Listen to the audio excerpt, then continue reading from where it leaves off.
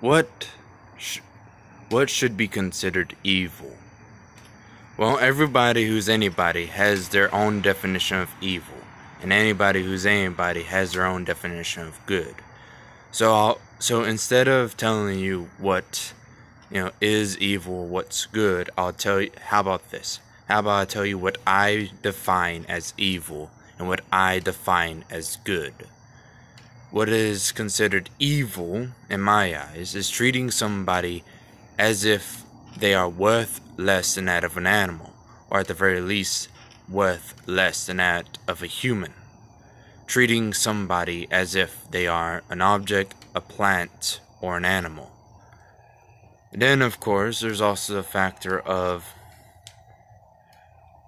enjoying and having pleasure in somebody's pain and suffering. Of course, however,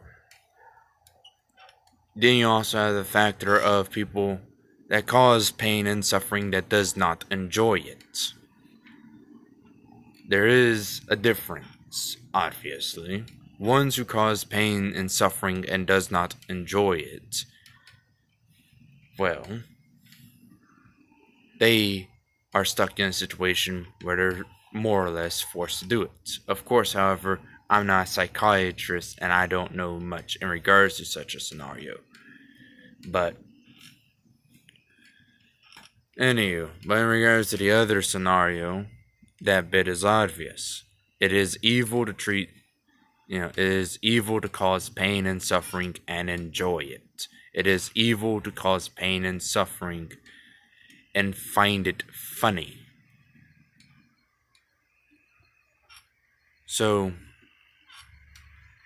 those are my assumptions of what evil is.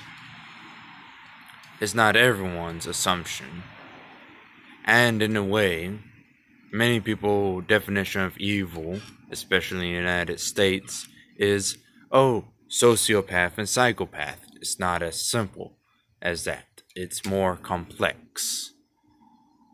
In fact, one could easily argue that a sociopath can be good, even though he causes hell on earth for some.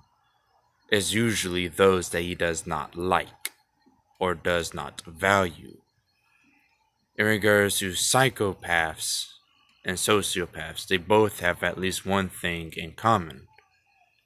That being, whether or not if said person is a tool or not. Is that evil? Well, if we're going by the object definition of evil, then yes.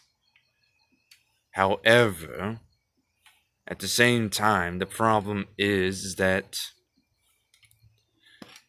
it depends on what use does a person gets played at.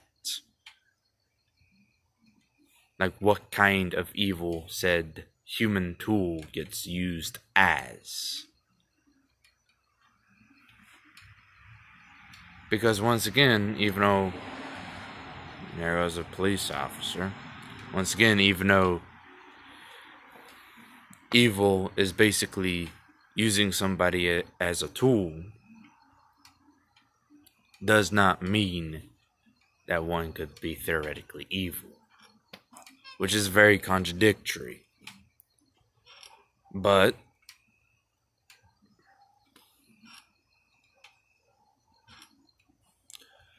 evil is not one of those things that can be easily defined, nor is good.